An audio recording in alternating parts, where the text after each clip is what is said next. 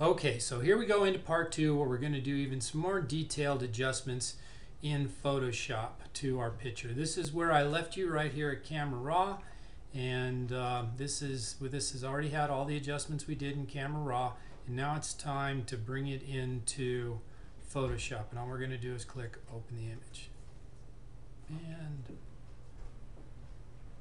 take a little time here because I'm also running video and everything else, so we got a lot going on. All right, so there's our image in Photoshop. One of my first things I like to do when processing one of these images, image, adjustments, levels. Sometimes I just like to get off the edges here just a little bit, and then my primary adjustment here using middle. Not a big change there, but enough, right? And again, looks a little bit more like a night sky. I like this down here to be well, that's still pretty bright. We'll see. We'll work on it, okay? Now here's a little trick that sometimes works really good, sometimes doesn't. We'll give it a try. I'm going to create a second layer here. A couple ways to do that. Here's an easy one. Layer, duplicate layer. Boom. Just call it a background copy. And I've made a second layer right here. That way, the adjustments that I are going to do right now are just going to be on this particular layer. And I can apply them, not apply them, or just apply them as a percentage. Sometimes I like to go image and auto color. Boom. Kind of interesting here when you do that. And you can see we can turn that on and off. This is what we had, this is where, but it kind of added some color to the Milky Way here. It added its own little warmness there. Now I don't like that completely, but I like a little bit of what it did there. Matter of fact, I might even try the auto tone too. There we go. So that, you can kind of see what it did there. A little bit more red tone. Gave me some extra things to work with. I don't like that completely, so I'm going to turn down the opacity of this particular layer. Only apply it a little bit, and so maybe about 70%. So there's with it applied, there's with it not. I kind of like it. And it's something to look at. Sometimes it doesn't work, sometimes it does, but it's giving me a little bit more colors to work with. So I'm going to keep it. And I'm going to go to layer and flatten, and I'm going to keep those adjustments right there. Okay.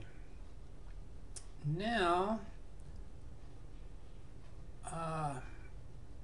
looking at this, it's not too bad. I use Nik plugins, and that's what this bar is right here. I'll bring it into the screen for a second. And I think I'm going to try a couple Nik plugins on this. I'm going to go to Color Efex Pro and click on that. We're going to create this. And we're going to start off, again, I like to warm things up a little bit. If you ever look at my pictures, you'll always see they're a little warmer. And one of my favorite ways to warm things up is with the skylight filter. And that's what I just applied right here. It gives a nice little warm glow, but I don't want too much, okay? But now I'm going to leave it a little bit more because the next thing I'm going to apply is going to be pretty dramatic. And I'm not going to want to apply this 100% in the layer, so I'm going to add a filter here, then I'm going to apply tonal contrast. I'm going to do some tone mapping. Boom! Look at that. Alright, so here, and look at the dramatic, what it did here. Now you're starting to, even with my camera now, you're starting to get some grain here, but look at what it did to the sky. It really just brought things to life, made things very, very dramatic. Now, do I want that much? Probably not, but remember, I'm just making a layer here, so I'm going to apply it. And I'm going to say OK to apply this.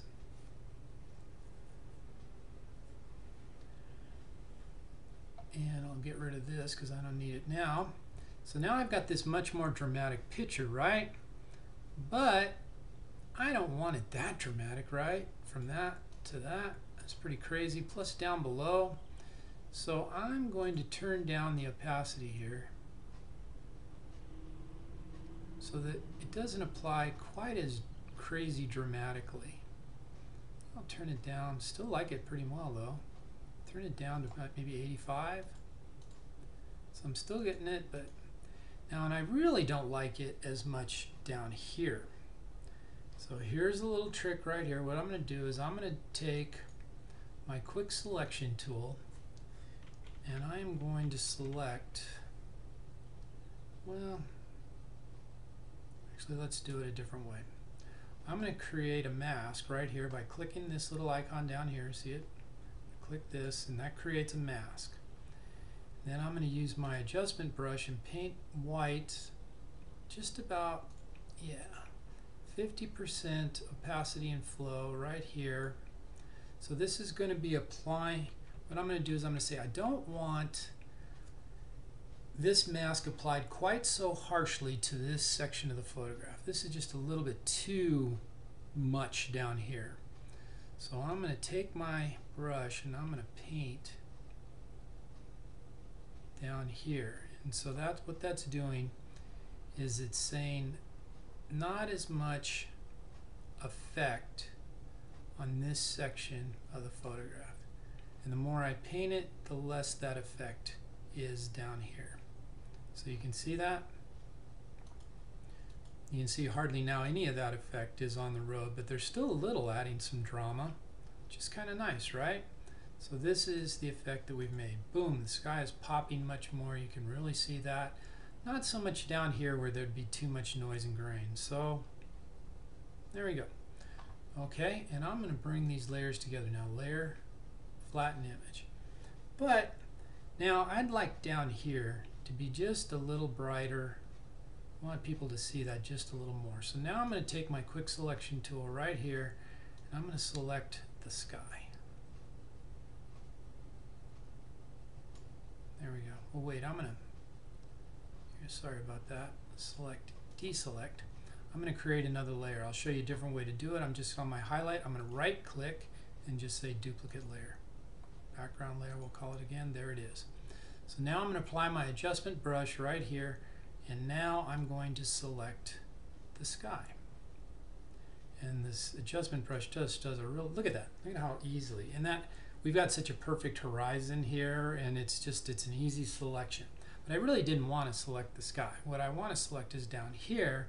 So I'm going to say select inverse. Boom. And now I'm going to only apply these adjustments to this area that's selected. And so I'm going to come up here to image, adjustment. I'm going to go back to my levels. There's a lot of different ways to do this, but in this case I'm going to do my levels. And I'm going to bring this up so that this is a little lighter. Kind of crazy, huh? So I'm only applying this right here. I'll still come down because I want some contrast. And I want you to be able to see all the cool stuff that's in the road. This is a real country dirt road, authentic. And so there we are. Now you can really see the fence post. You can really see everything. And maybe right about there. So you really got a sense of that. And we'll say okay. There we are. So you can see the difference I made right there. Dark, now it's lighter, now you can really see it. Okay, layer, flatten this image, select, deselect. So that's kind of an interesting little picture right there. One last thing that sometimes I do, sometimes I don't, but it's there. I'll show it to you if you're interested in it, if you want it. And I have a filter, a plugin that I've purchased from a company called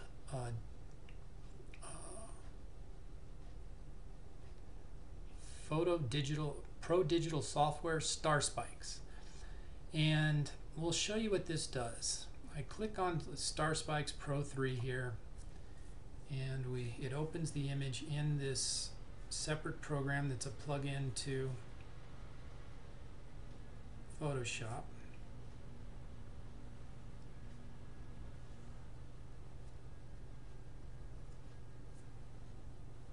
taking a second. I got a lot of stuff running here.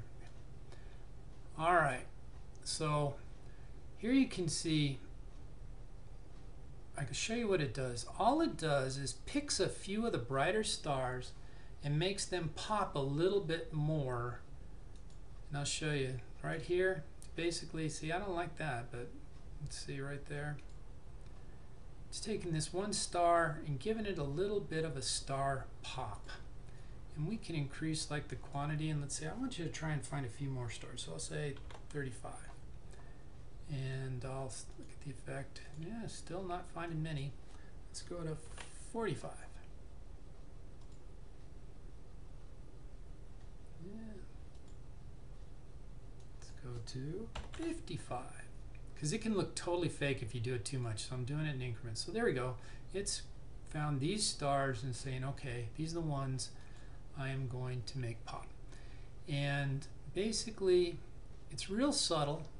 As I'll turn on and off the preview.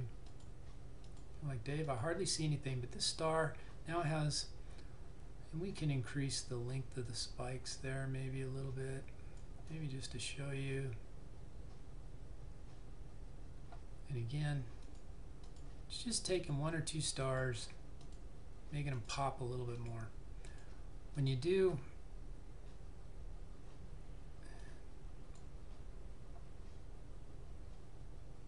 say okay here. And really, when you do tone mapping like I've already done, you probably don't need to do this too much because it already does a little bit of that.